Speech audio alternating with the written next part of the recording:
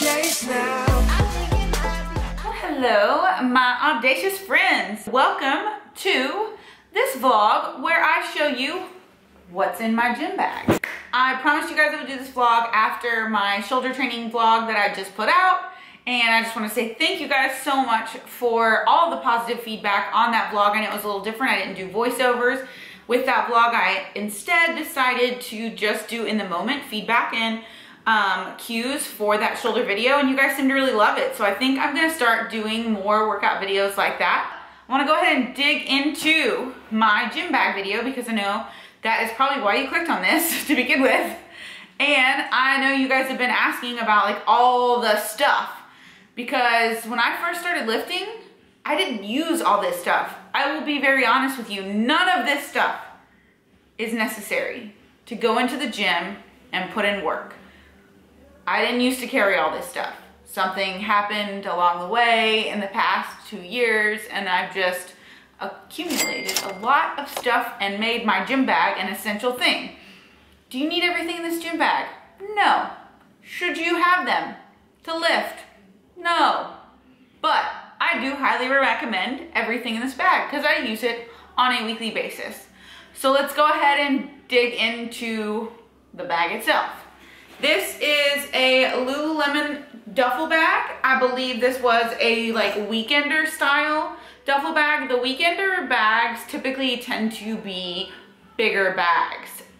Their gym bags for me don't quite cut it. They're just a little smaller. So if you're like me and have a bunch of stuff to take to the gym and want to accumulate a bunch of stuff over the years to take to the gym, I would highly suggest getting like more of their weekender style bag because it's gonna be bigger. The cool thing about the weekender bag for me, I think this is what it's called. I really don't know. I'm sorry. I work for them and I should really know what this bag is, but I don't remember it. I've had it for over a year, so I've actually had it prior to working for them. So that's probably my excuse for not knowing the name, is because I didn't pay attention to those things quite nearly as much when I didn't work them. Most of their bags have a yoga strap mat, in case you guys were wondering. And I don't do yoga nearly as much as I should, but it does conveniently hold my squat sponge. So that is the external piece that you see here. This is for my barbell hip thrust. This is from Elevator Fitness, which I got on Amazon. I will link this particular one in the description box below. This is just a bar pad to go over there for my hip thrust. That is the only thing I use this for. So again, a yoga mat could be wrapped around the bar, so it's not essential, but it's helpful. And I tend to like it a lot more than the yoga pad, and that's why I invested in it. It's only like $10, so it's not a huge investment. If you like doing barbell hip thrust, I would highly suggest getting one of these. Water break. External pockets in this bag are incredible. I love having them. So this is my strap pocket. This is where I keep my lifting straps. These are just your traditional canvas lifting straps that loop around the bar or dumbbell, like so. You just loop them around. These I got from Donuts and Deadlifts. That is a fitness brand, so yes, they are logoed, and that probably made them a little bit more expensive. I think they were like $14.99 at Arnold. I just needed some lifting straps. They were there. I got them. They're no different than any other company. You can also get these on Amazon for like, I think $6. But again, just a traditional looped canvas strap. Again, I like the pattern because I like plaid and black and white. It's great. This reminds me I probably should wash these. Okay. My Mark Bell hip circle.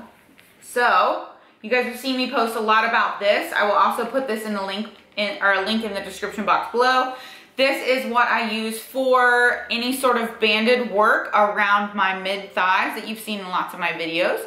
This is a size small medium, and I actually had an older one that was all blue. I lost it along the way, and my good friend M. Dunk gave me this one because she had an extra one. I did use a small, yeah, it worked great too. So I like the tighter the better. And I use these for banded hip thrusts, banded good mornings, banded squats. I really utilize this all the time. And again, this is not a very expensive piece, so I do highly suggest getting it. I believe it's like $19.99, $24.99, something along that price range. Great Mark Bell hip circle, small, medium, great size. Moving on. The grips. I decided I would get these as opposed to the canvas lifting straps prior to getting the canvas lifting straps, and I hate them. They are terrible. I have exceptionally like bony like wrists, and this little knob right here, I don't know if you can kind of see, but anywho.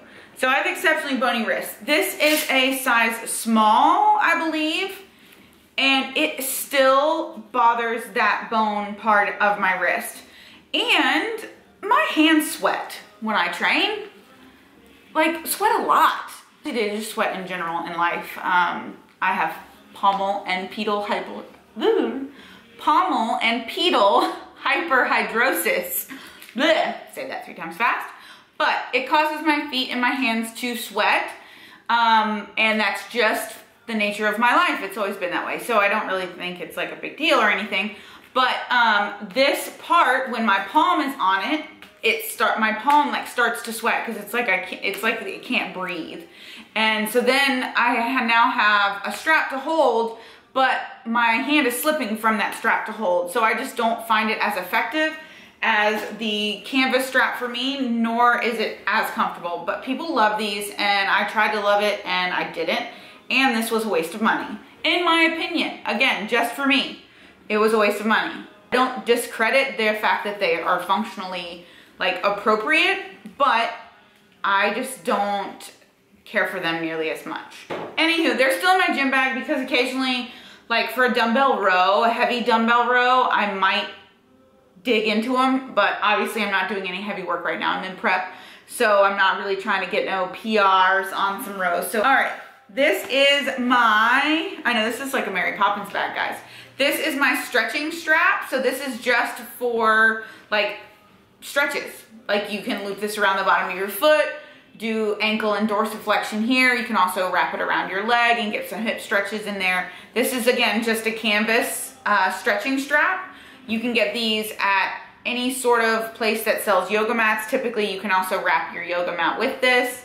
Again, reminder, do yoga more. Okay, moving on. Terribly old, terribly disgusting, like workout lifting gloves from Nike. I mean, these are just freaking embarrassing. I mean, I don't even know if they have fingers.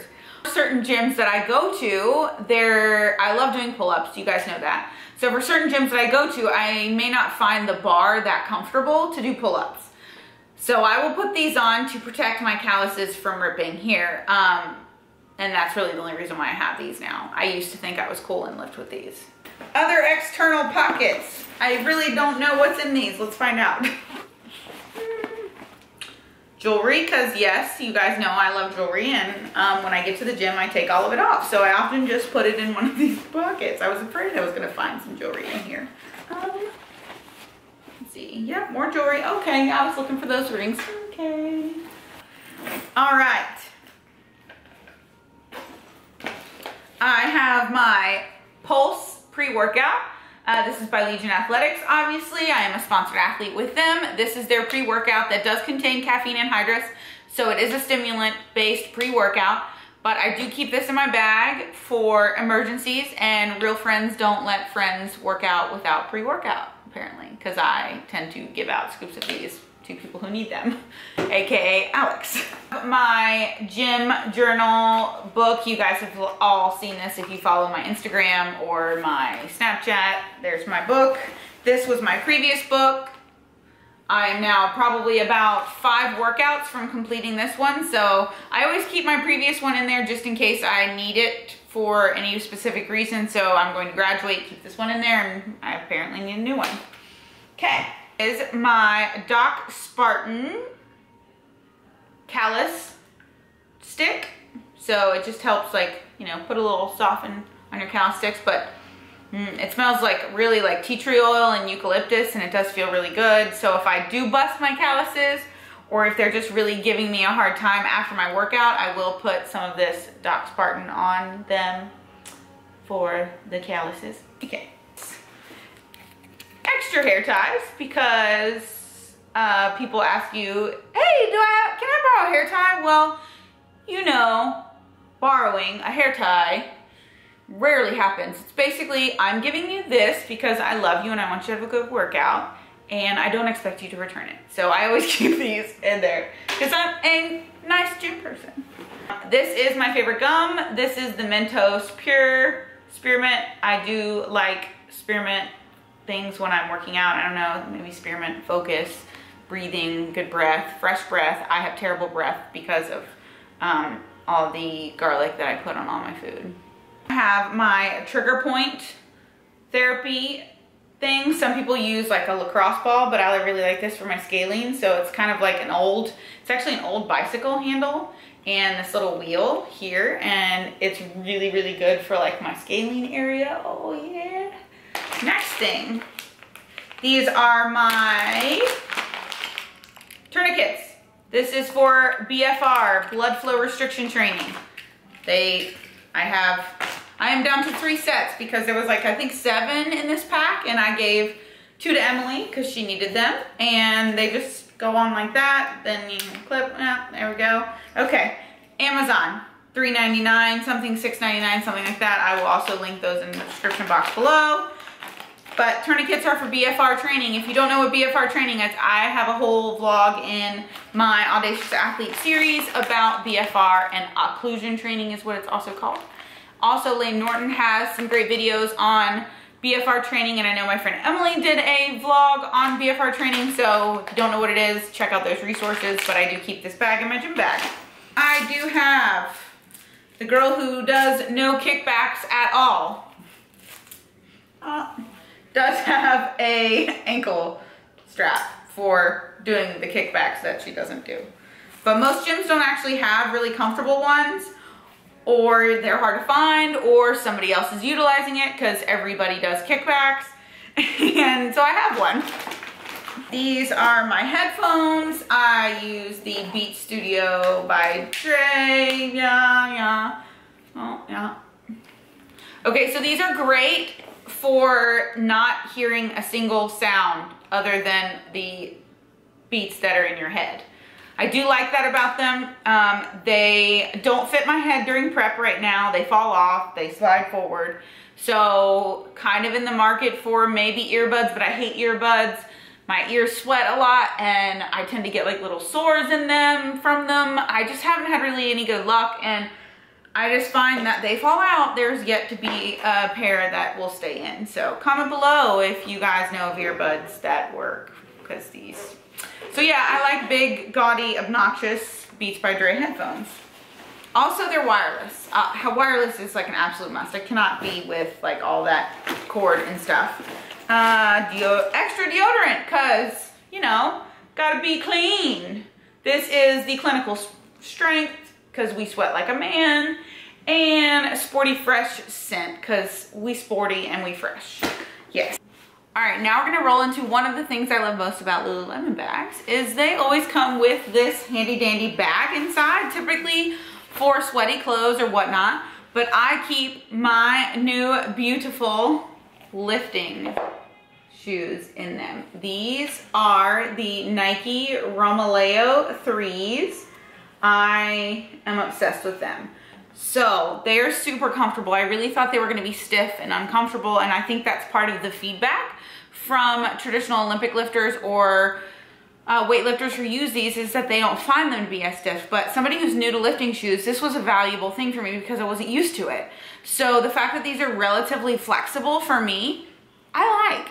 I'm a fan. I've also never lifted in lifting shoes before, so this is my first experience and I'm very happy with them. We're gonna go ahead and cut to the footage of my very first lift in these shoes. Breaking in these for the first time. I love them. Those are pretty. They're so white. He knows. I mean, it happens, but... Just stay tight. He wasn't supposed to be other than that criticism. Atta girl.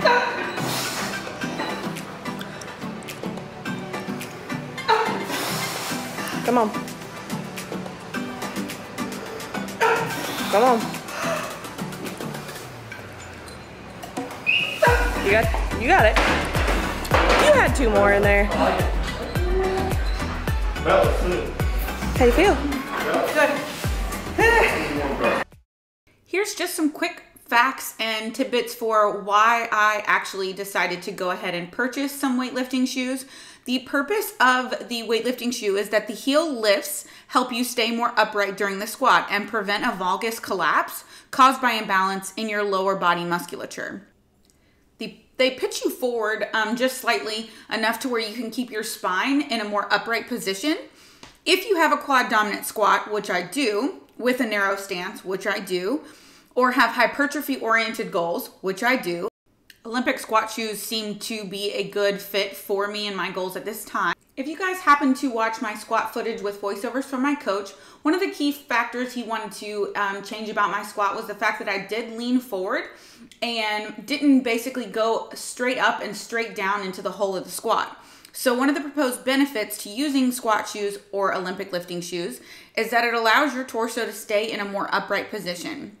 This over time is going to reduce the shear stress in the lumbar spine while also increasing the engagement of the quadricep muscles, which is supposed to be the dominant muscle of the squat itself.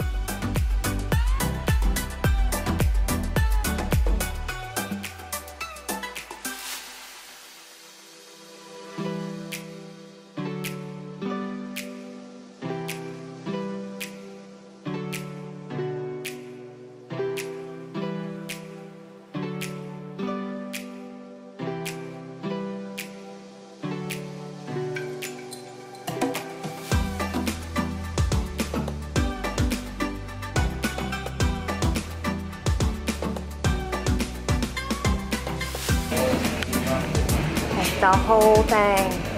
Oh.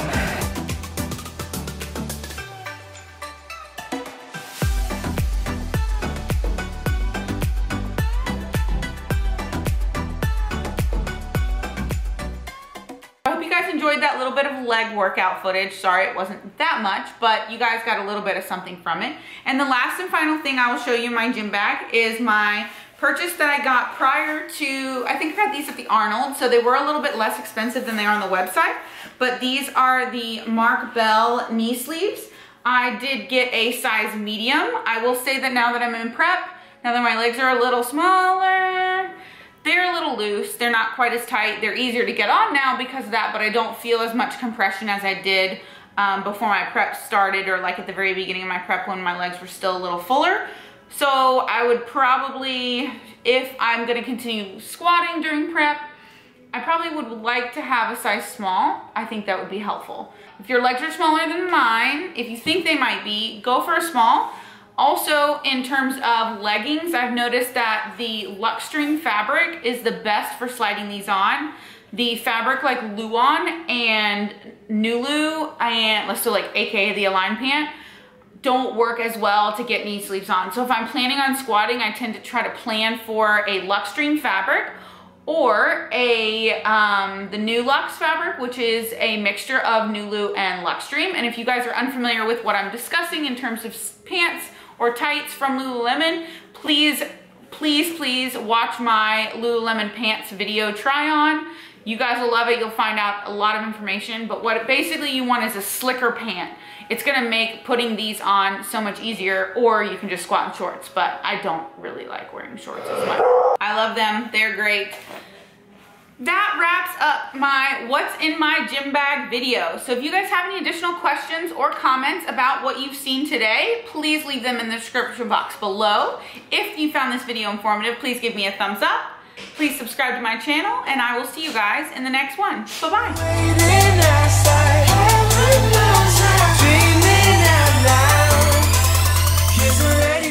Chase now.